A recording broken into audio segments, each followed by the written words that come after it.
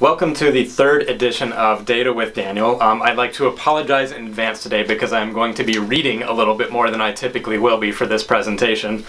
To begin, I'd like to highlight January usage in the DMARC network. We did once again see our highest January ever, assisting 20,106 individuals. And as on par with what we've seen in the network historically, about 34% of everybody we served were minors, 0 to 17 years old. Thus far in calendar year 2020, we are unfortunately again on pace to set monthly records as well as seeing yearly records fall as well. So we'll be talking about that sort of as the year goes along, but just we have seen nothing in the early part of the year so far to indicate that we are going to see a plateau in usage for the calendar year. Today will actually be part one in a two-part series in which we're going to be focusing a little bit more on SNAP usage, how it's applicable to the food pantry network, what the programs are called, and sort of some of the trends we have been seeing. So first of all, there's definitely some confusion about the program itself and frankly what it is called. In 2008, what was formerly referred to as the food stamp program at the federal level changed its name, and individual states actually started calling it other things as well. So the federal level called it SNAP, which is Supplemental Nutrition Assistance Program. States started referring to it by a lot of different names. So just as an example, Missouri calls it Food Stamp Program, Wisconsin calls it Food Share, Kansas calls it the Food Assistance Program, and this is not to mention that the program itself having different names, the card that the benefits are loaded onto also has a lot of different names as well. So this creates some confusion not only for those discussing the program but also for individuals and possible recipients. In the state of Iowa, we call it food assistance. And the card that the benefits are loaded onto is called the Iowa EBT card, or Electronic Benefits Transfer Card. This program, the SNAP program, is a federal nutrition program that is designed to allow eligible individuals to stretch their budget, their food budget, a little further by allowing the food to be spent at grocery stores, at convenience stores, at some farmers markets, and even specialty stores and things like that. So some of what we'll be discussing in the second part of this series is how food assistance benefits are being spent, because there are definitely some common misconceptions and myths about that that we would like to talk about and dispel some of those incorrect statements. The eligibility for food assistance program is determined by a number of different criteria, some of which have to do with resource limits, such as cost of more than one vehicle, retirement type plans, and monetary total of any bank accounts or investment accounts, as well as criteria based on family size and dependence. There are quite a few factors determining eligibility, and obviously the acceptance into the program overall is a little complex.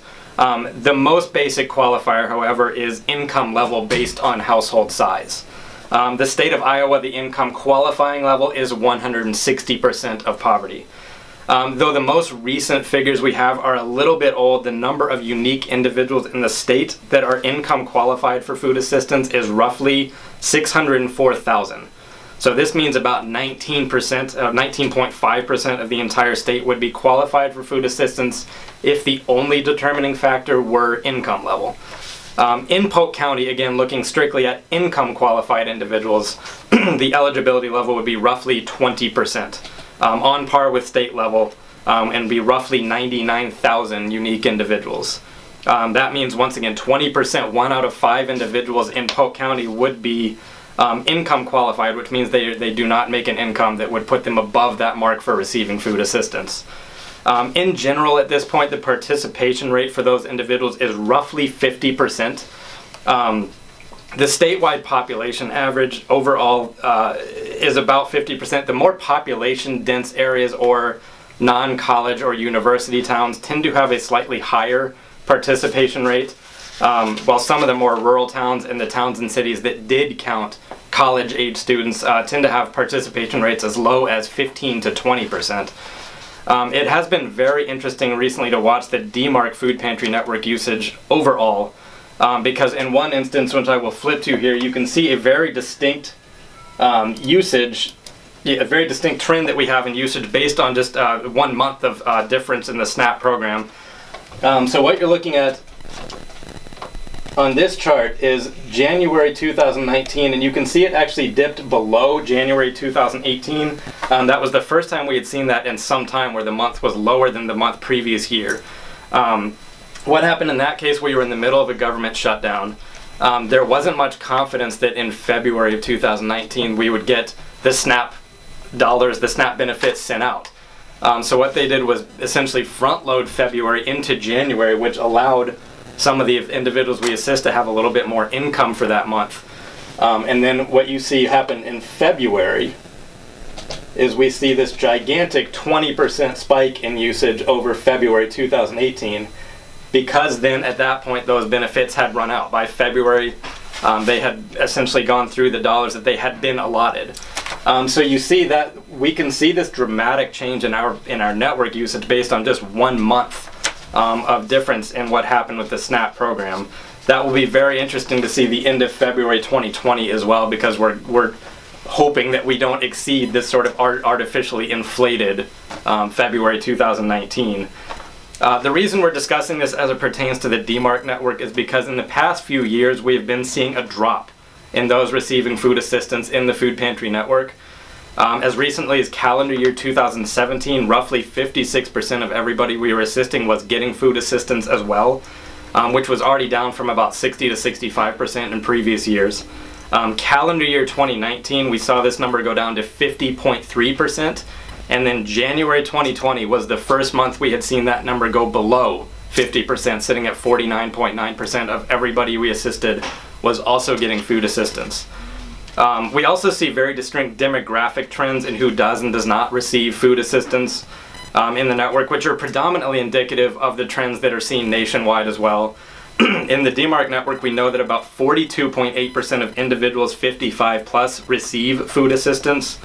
Of individuals that are 55 plus and Hispanic Latino, only 30% receive SNAP benefits, food assistance benefits. Single person households in the DMARC network receive food assistance at a lower rate than the households that we see, which is about 44%, with single female households coming in at 46%, single male households coming in at 42%. Of all military veterans that receive food assistance in our network in 2019, only 36.4% got SNAP dollars, got SNAP benefits.